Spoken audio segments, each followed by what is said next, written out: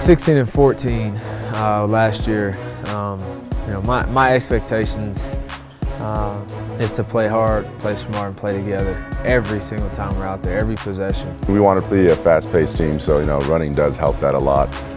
It helps us push the ball a little bit more up the court, and and then when those times in the end of the game, when a lot of the teams are fatigued, we're going to be pretty well conditioned. We got to play as a team for sure, because like Coach Billups always says, we don't have that lottery pick, so we all need to play together and just put the team before you. The wins and the losses will come. We're going to win some games that we probably shouldn't, maybe lose some that we probably shouldn't as well.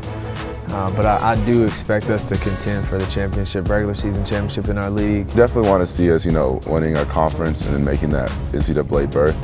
500 season last year, was okay, but it wasn't bad. But then again, it wasn't like really great as well. The biggest thing for us is that our coaches want to challenge us in our non-conference schedule. So when we get to conference, it's going to be like we'll still see competition like we saw in our non-conference, but it's going to be a little bit not as much, so we can just prepare for them better. We struggled with accepting success last year, and for whatever reason, we win 6 games in a row.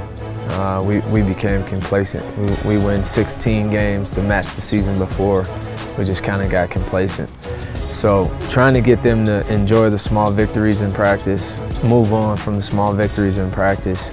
Hopefully that complacency doesn't happen again.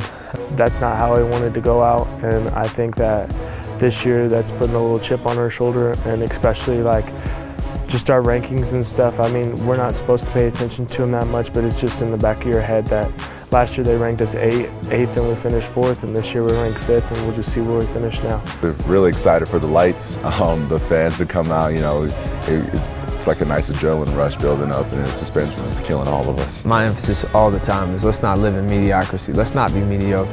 Let's be better than that, and I think our guys are buying into that.